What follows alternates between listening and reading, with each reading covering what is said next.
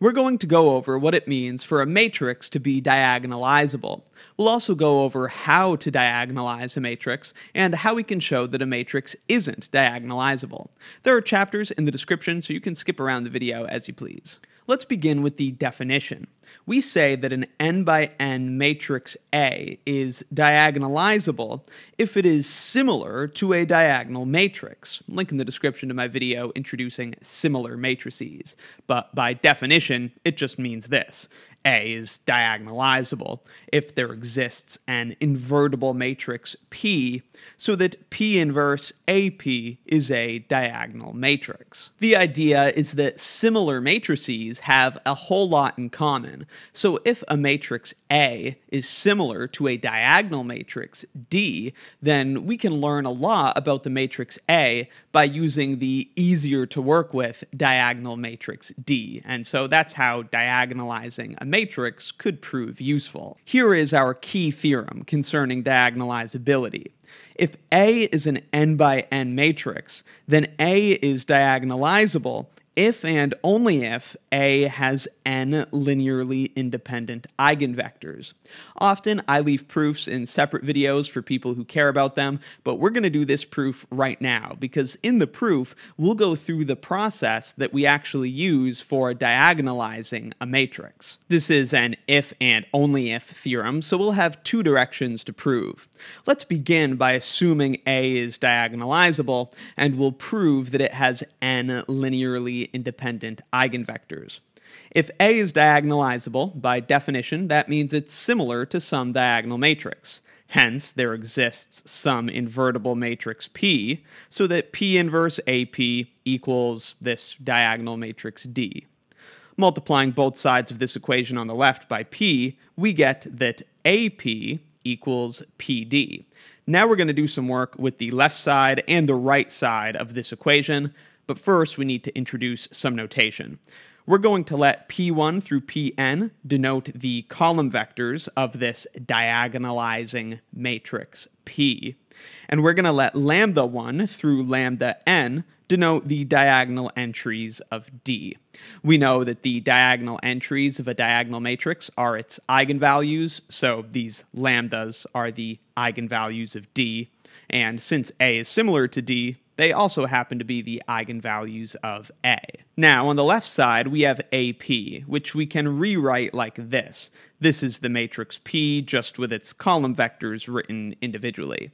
As we've previously discussed, matrix multiplication, we might say, distributes over the column vectors. So A times the matrix P is the same as the matrix consisting of P's column vectors, each multiplied by A. So A times P is the same as the matrix whose column vectors are the column vectors of P, but getting multiplied by A on the left.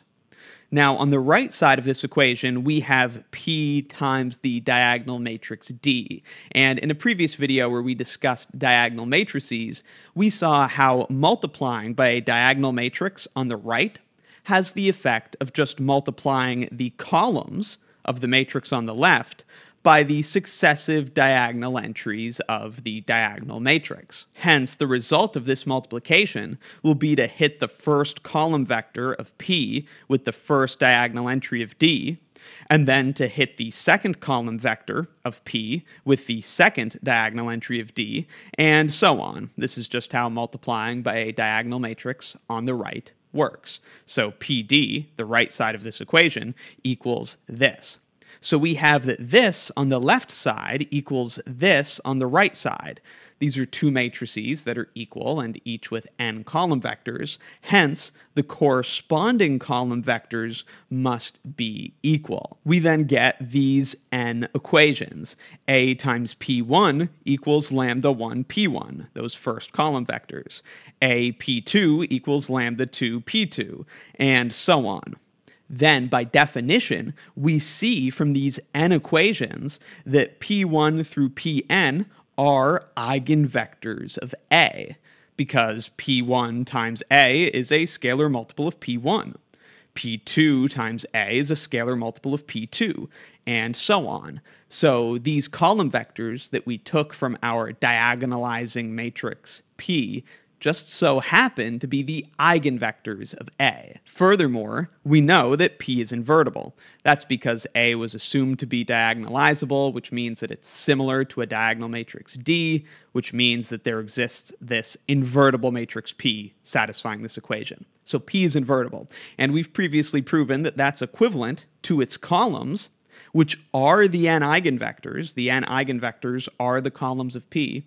Since P is invertible, those columns are linearly independent.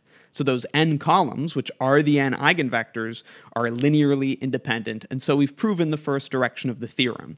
A being diagonalizable implies that it has n linearly independent eigenvectors. Now, for the reverse direction, we'll assume that A has n linearly independent eigenvectors, and we must prove it's diagonalizable. This is going to follow mostly the same reasoning, but in reverse. So we're assuming A has n linearly independent eigenvectors. Let's call those P1 through Pn. And let's say they correspond to the eigenvalues lambda1 through lambda n. Then we'll construct the matrix P whose column vectors are those n eigenvectors. And we're going to let D be the diagonal matrix whose diagonal entries are those n eigenvalues of A. So in the previous direction, these things were part of the assumption, P and D. In this direction, we're constructing them in a way that we kind of know is going to work out. All right, so then we're going to have some very similar equations to what we just saw. A times P, well, we know that A just distributes over the column vectors, so A times P is equal to this. Each column is just one of the eigenvectors, P1 through Pn, but multiplied by the matrix A. But then in this case, we assumed that P1 through Pn are those n linearly independent eigenvectors of A. Hence, each column vector, AP1, AP2, and so on, is just a scalar multiple of that eigenvector. AP1 must be lambda1 P1. AP2 must be lambda2 P2, and so on. Again, this is because in this direction, P1 through Pn are assumed to be eigenvectors. But then this matrix is just the column vectors of P, each hit by one of the eigenvalues. Those eigenvalues are precisely the diagonal entries of the matrix D, that diagonal matrix that we constructed. Hence, we see that this is the same as P times D on the right. Multiplying by a diagonal matrix on the right, again, has the effect of hitting the columns with those diagonal entries, which are the eigenvalues. Then we use the same equivalence as before between invertibility and linearly independent columns, except we're using it in the reverse direction. In this case, the eigenvectors, which we used as the columns of P, were assumed to be linearly independent. Since P has linearly independent columns, it must be an invertible matrix. Since P is invertible, we can take this equation, AP equals PD, and multiply both sides on the left by P inverse. So on the left side of the equation, we have P inverse AP, and on the right side of the equation, P inverse P cancels out and just leaves D. So we've shown that A is similar to a diagonal matrix. Hence, A is diagonalizable. So having n linearly independent eigenvectors implies that a matrix is diagonalizable. And in this direction of the proof, we see exactly how we can diagonalize a matrix. It comes down to constructing the matrix that consists of the n eigenvectors as its columns. Here's one more important theorem that gives us a quick way to potentially determine if a matrix is diagonalizable. If lambda1 through lambda k are distinct eigenvalues of a matrix A, then the corresponding eigenvectors are necessarily linearly independent. So distinct eigenvalues have linearly independent eigenvectors. Hence, if a matrix has n distinct eigenvalues, it must have n linearly independent eigenvectors. And from our previous theorem, that would mean the matrix is diagonalizable. So this is an immediate consequence of this theorem and the one we just proved. An n by n matrix with n distinct eigenvalues is diagonalizable. And since we know that the eigenvalues of a diagonal matrix are its diagonal entries, if an n by n matrix has n distinct eigenvalues, then the diagonal matrix that it's similar to is just the matrix whose diagonal entries are the eigenvalues. That's a whole lot of words, though, so let's try out an actual example. These are the steps to diagonalize an n by n matrix. First, we should determine if the matrix even is diagonalizable by checking if it has n linearly independent eigenvectors. Like we just saw, one way we may be able to do that is to check if the matrix has n distinct eigenvalues. If it does, then the matrix for sure is diagonalizable. Second, if we determine that the matrix actually is diagonalizable, then we can construct the matrix P whose n columns are the eigenvectors of our original matrix. The order in which we put the columns, hence the eigenvectors, is not important. Finally, once we have that matrix P, P inverse AP will be a diagonal matrix, with the n eigenvalues corresponding to successive columns of P as its diagonal entries. So this diagonal matrix, P inverse AP, the diagonal entries will each correspond to the successive eigenvectors that we used to build P. The eigenvalue corresponding to P2, for example, will be the second diagonal entry in that diagonal matrix. Let's use these steps to find a matrix P that diagonalizes this matrix A. We'll begin by finding the eigenvalues, which we can then use to find the corresponding eigenvectors. To find the eigenvalues, we must find the determinant of this matrix, lambda I minus A. That's done easily with a cofactor expansion along the third column. We end up getting this factored polynomial, lambda minus 5 times lambda plus 1 times lambda minus 3. The roots of this characteristic polynomial are the three eigenvalues. It's worth noting that we could stop at this point, depending on what you're trying to accomplish. Because this is a 3 by 3 matrix, and we just found that it has three distinct eigenvalues, we know already that this matrix is diagonalizable, and once we diagonalize it, we also know exactly what it's going to look like. It's just going to be the diagonal matrix whose diagonal entries are those three distinct eigenvalues. So it would look like that, and we could just go from there. In general, though, if we actually want to find that matrix P that diagonalizes A, we're going to need to find the eigenvectors. On the other hand, it's also possible that we only find two distinct eigenvalues, in which case it's still possible that the matrix is diagonalizable, but we'd have to find how many eigenvectors are in the bases for the eigenspaces in order to be sure. So it's possible that we only found two distinct eigenvalues.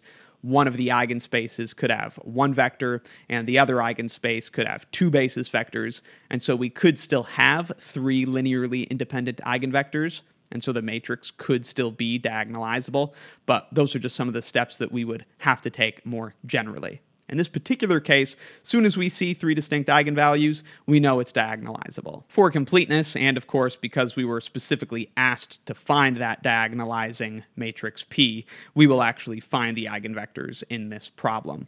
So here's a basis for the eigenspace corresponding to the eigenvalue 5, and then for the eigenvalue -1, we get this basis, and then for the eigenvalue +3, we get this basis. In each case, we just plug the corresponding eigenvalue into this matrix, and then find a basis for its null space. That's a basis for the eigenspace of the original matrix. I'm not going to go over these in detail. It's just Gauss-Jordan elimination and then finding a basis vector.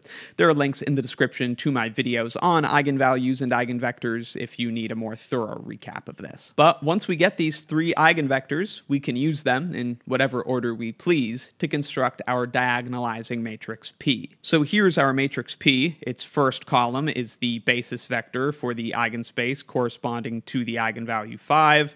Its second column is the basis vector for the eigenspace corresponding to -1, and so on. Now, to actually use this matrix to diagonalize A, we also need to find P inverse. So we're going to have to invert this matrix. Let's quickly do that. We can find the inverse of the matrix by augmenting P with the identity, and then just perform Gauss-Jordan elimination on this augmented matrix. Once we get the identity on the left side, what's on the right is P inverse. So P inverse is equal to that matrix on the right. And now that we have P and P inverse, we can diagonalize A. And we already know from our earlier discussion what that's going to look like. It's just going to be a diagonal matrix with those eigenvalues on its entries. And here's what that looks like. P inverse AP, the diagonal matrix that A is similar to, is P inverse times A times P. P inverse times A gets us this matrix. That still needs to get multiplied by P, and you can verify that we arrive at this as our final product. That's the diagonal matrix D, whose diagonal entries are the eigenvalues of A. A is similar to this diagonal matrix. Many properties of A we may be interested in, such as its eigenvalues, its nullity, its rank, could all be determined from this similar diagonal matrix.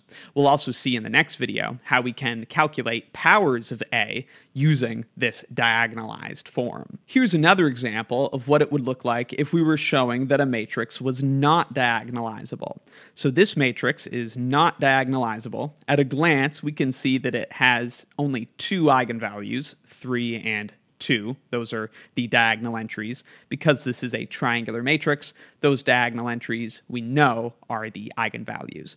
Now, just because it doesn't have 3 distinct eigenvalues doesn't mean that it doesn't have 3 linearly independent eigenvectors, but we do have to do the work of finding bases for the eigenspaces to check. As it turns out, the eigenspace corresponding to 3 only has a single basis vector, so that eigenspace has dimension 1. Similarly, the eigenspace corresponding to the other eigenvalue also has dimension 1, just a single basis vector. So this matrix A has only 2 linearly independent eigenvectors. And as we know from the theorem we proved earlier, that means that it cannot be diagonalizable. A is a 3 by 3 matrix, but it doesn't have 3 linearly independent eigenvectors. It only has 2 of them, so it's not diagonalizable. It's also worth mentioning that if we just wanted to check if A is diagonalizable and we weren't interested in actually constructing the matrix P, then we could do this a little more quickly because we don't need to find these basis vectors for the eigenspaces. The dimension of the eigenspace corresponding to this eigenvalue is just the nullity of this matrix. But I know what the nullity of this matrix is pretty much at a glance because it's a 3 by 3 matrix and I can tell that its rank is 2. So its nullity is just 1. That's the dimension of its null space, which is also the dimension of the eigenspace of A, corresponding to this eigenvalue. Similarly, since the rank of this matrix is 2, its nullity must be 1 as well, by the dimension theorem for matrices. So just from that, I know that the dimension of the eigenspace corresponding to 3 is 1, and the dimension of the eigenspace corresponding to 2 is 1 as well. So there are only 2 linearly independent eigenvectors. With this approach, I don't even need to figure out what they are. I already know that A isn't diagonalizable. And I made this point earlier, but I just want to drive it home once more. We know that an n by n matrix with n distinct eigenvalues is diagonalizable. So at a glance, I could look at this matrix, which is upper triangular, and immediately know it's diagonalizable. Since it's upper triangular, its eigenvalues are its diagonal entries, and its diagonal entries here are distinct. Hence, it has 3 distinct eigenvalues, so it's diagonalizable, and I know what diagonal matrix it's similar to. It must be similar to this diagonal matrix, whose diagonal entries are the eigenvalues. And of course, this also lets me assume that there is an invertible matrix P, so that P inverse AP is actually equal to that diagonal matrix. So that's what diagonalizing a matrix is. That's how to do it. That's how to check diagonalizability. And I hope this was helpful. Please let me know in the comments if you have any questions, and be sure to check out my Linear Algebra course and Linear Algebra exercises playlists in the description for more. If you find my Linear Algebra videos helpful, please consider supporting what I do by joining Wrath of Math as a channel member. You can get early and exclusive access to select videos, as well as access to these lecture notes if you join at the premium tier or above. Thanks for watching. Stressed out, sweetie, I'm stressed out. Sounds like you've been stressed out. Tell me what you're stressed about. Stressed out, honey, I've been stressed out lately. Don't know what's what, don't know what I'm stressed about. Stressed out, sweetie, I'm stressed out. Sounds like you've been stressed out. Tell me what you're stressed about.